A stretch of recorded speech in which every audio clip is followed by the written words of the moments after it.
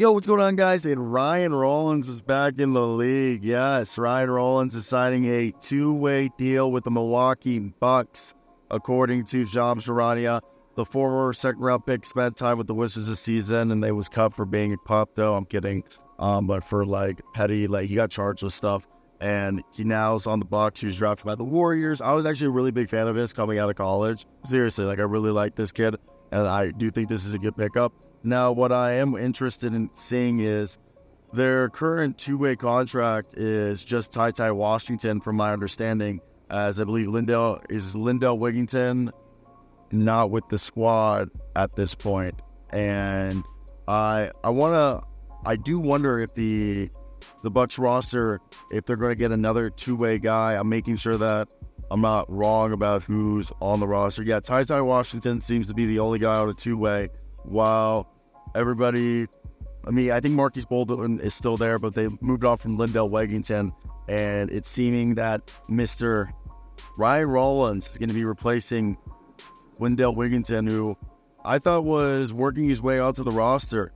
And yeah, he's playing in China, Lindell Wigginton. So I know Marquise Bolden was waived a month ago. So right here, the Bucks are going to get themselves a guy in Ryan Rollins, who for his career, he's played in 22 games, averaged 6 minutes and 3 points in the NBA. It's literally nothing crazy. But if we go over to the G League, him getting a chance to play for the Wisconsin Herd, what we're going to see, again, it's a two-way. He's not going to be someone who's going to be expected to play a bunch.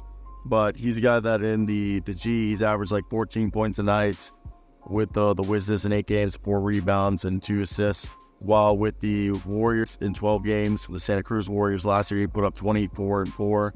So he's a guy who shot, and the G, he's shot 50% from the field and 35% from 3, albeit on very small sample size. And with Ryan Rollins at this point, what is he like? What are we expecting him to be in the NBA if it does all work out?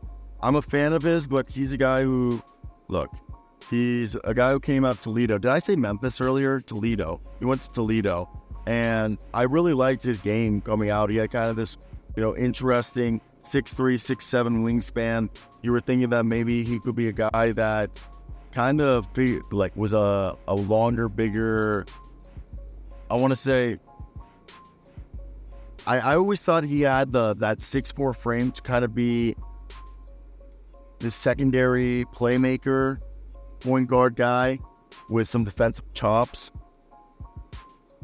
Now, how's that worked out? No, Bob. Let me hear your thoughts if you're a Bucks fan.